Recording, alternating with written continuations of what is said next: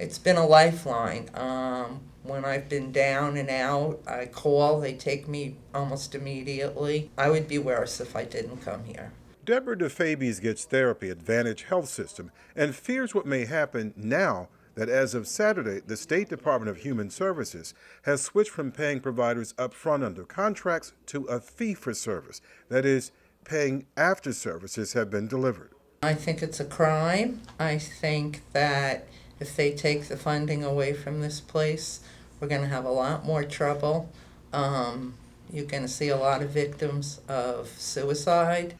In a letter to the Asbury Park Press in June, DHS's acting commissioner wrote, with the contract payment system, consumers of state-funded and Medicaid mental health and addiction services have limited choices for service because contracts restrict the use of treatment appointments and beds.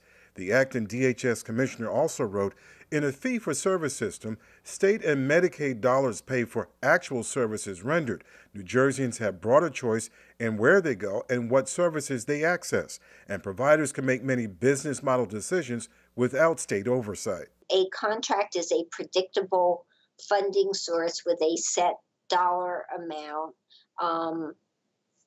whereas fee-for-service is it's like the retail concept where whatever is bought, you get the money for, and that's it. Deborah Wentz of the New Jersey Association of Mental Health and Addiction Agencies says providers are struggling. The association says a $90 million safety net bill to help providers transition to the new model is not in the new budget. I would like to believe and hope that they wouldn't, the safety net wouldn't be needed, but on the ground where providers are serving, they have already made significant cuts. It's devastating. I had to reduce my budget by $1 million, which meant layoffs of psychiatrists, social workers, support staff, management staff, which means less people will be served, and we're not quite sure how we're going to make that work. Vicki Sidro is the president and CEO of Vantage Health System, one of the oldest treatment centers in the state. Sidro says Vantage is surviving financially because revenue from its residential buildings and group homes makes up for the cuts it had to make. Our concern, Michael, is that emergency rooms are going to get hit, maybe jails, maybe homelessness, crises might happen. In this day and age, when mental health is touched upon in every area of our lives and has become more important after 9/11 and all the tragedies we've had, really to have this happen now is just unfathomable to us.